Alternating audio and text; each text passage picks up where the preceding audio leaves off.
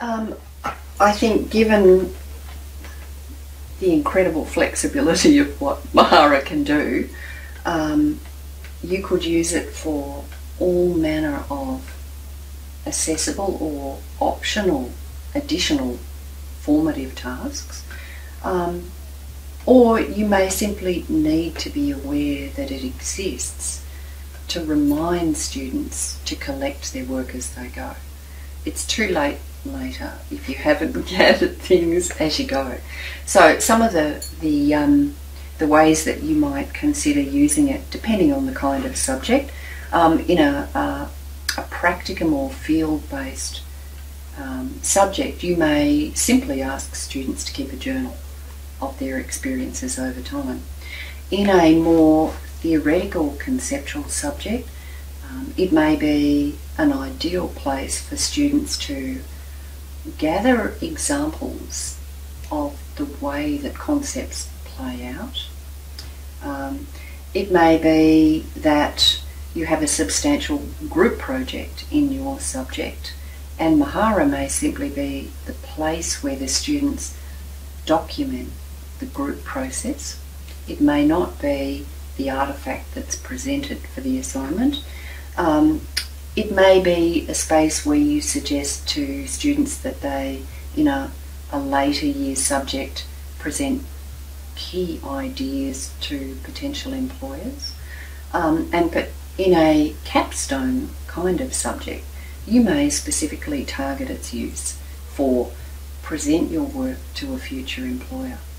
So given that there are lots of activities for which Mahara might be useful, how does it fit in with Moodle? It's simply an additional component to the learning platform. It's going to intimately connect to Moodle in two ways. You may set the students a Mahara assignment, and that will enable the students to submit one single Mahara page for the activity, just one page. Or you may encourage students to export some of their participation in your Moodle site as artefacts into their Mahara portfolio. So they're the two likely ways that it would link in with the platform. I think if you have the luxury of thinking through a new program, or you're taking the opportunity to review a program, and that's going to be quite a typical scenario, there's a chance to adopt a team approach to really plan how you're going to use Mahara in a whole course.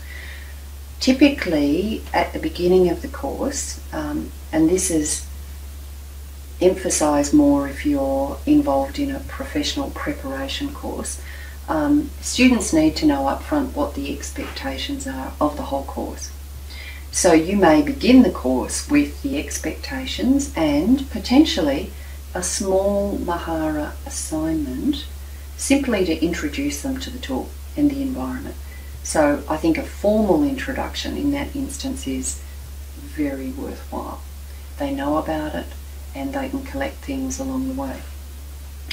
I think all team members can encourage students to gather aspects of their work, to gather documents, photos, contribute discussion items, etc.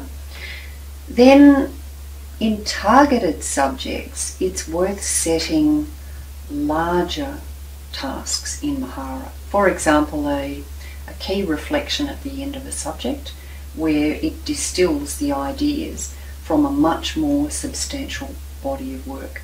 So you're really helping them identify the kind of skills they need to draw aspects together throughout a course. Generally, if you've started with that expectation framework, other activities might gear them to looking back at that framework and identifying where their strengths are and where some of the gaps might be. That gives you the opportunity then to support more generally the development of skills around those expectations. And then towards the end of a course, something like a capstone subject, where you really target pulling the key ideas from the course together, looking back at the expectation framework and presenting it.